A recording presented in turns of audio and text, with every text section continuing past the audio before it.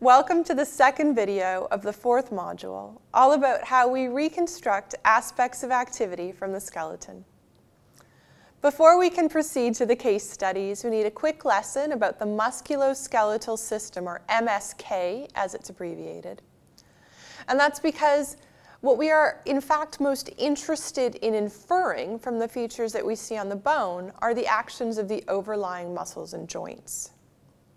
Muscles, bones, the joints between bones, cartilage, tendons, and ligaments, all types of connective tissue constitute the musculoskeletal system. So while in archaeology we only have the bones left, usually at least, it's the interaction of all connective tissues that is important to reconstruct the types of activities that people commonly engaged in. So let's first talk about muscles. There are three types of muscles: cardiac, smooth, and skeletal. Only the skeletal muscles can be moved consciously, and they're the focus of the rest of this video. Muscles are innervative, meaning they contain nerves, and this gives them the ability to contract to bring about movement. Skeletal muscles are attached to bones and arranged in opposing groups around joints. There are around 650 muscles in the human body, almost all of which are paired, one on the right and one on the left, so giving us over 300 pairs of muscles.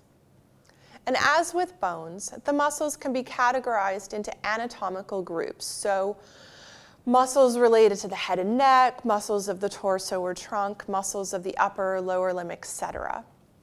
And to bring about almost any movement, usually a group of muscles work together. Seldom is it just a single muscle. Usually one muscle is the main force or prime mover, and others help to fine-tune that movement.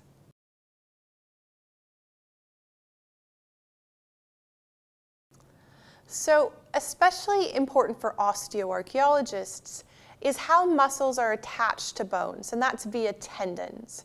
Perhaps you know of probably the most famous one, the Achilles tendon. This is a tendon on the back of the leg, and it's the thickest in the human body.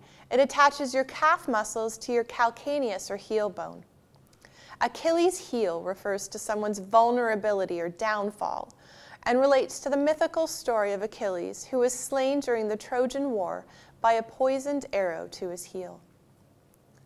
A tendon is a tough, flexible band of fibrous connective tissue that binds muscle fibers to the bone's ends.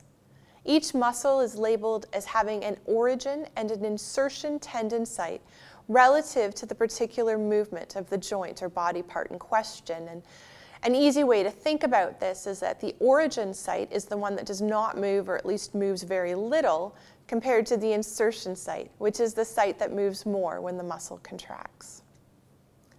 It's also useful to know what a ligament is. A ligament is a band of dense fibrous elastic tissue that connects bones together in order to form a joint. It functions to help prevent dislocation and limit the range of movement of a joint. There are specific terms used to describe movements. For example, flexion versus extension, abduction versus adduction, lateral versus medial rotation. And this figure depicts several of the most common movement terms that you may hear us use. There's a short list defining these terms in course documents that you can consult if interested.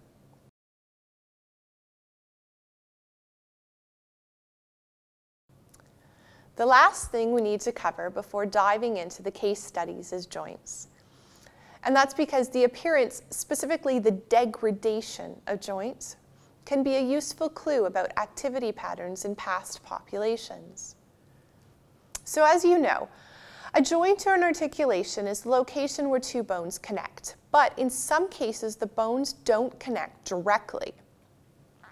The body's joints can be classified according to their structure or their function. Structural classification divides joints according to the type of binding tissue that is involved. There are three classifications. A fibrous joint. These joints are joined by dense connective tissue and include the cranial sutures. A cartilaginous joint, which is joined by cartilage like where the ribs are joined to the breastbone or sternum.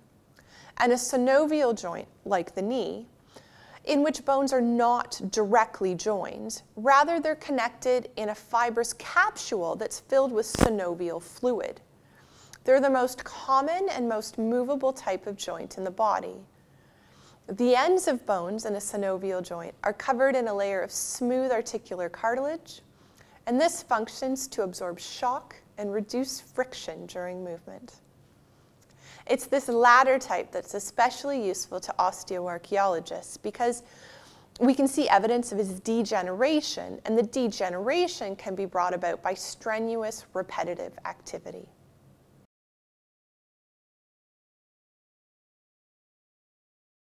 In summary, in this video, you've learned about the different components of the musculoskeletal system: muscles, tendons, ligaments, and joints. And this will be important as we move ahead with our case studies. Our first case study is coming up next and looks at how musculoskeletal markers called entheses reveal differences in the labor patterns of rural farming men and women from 19th century Netherlands.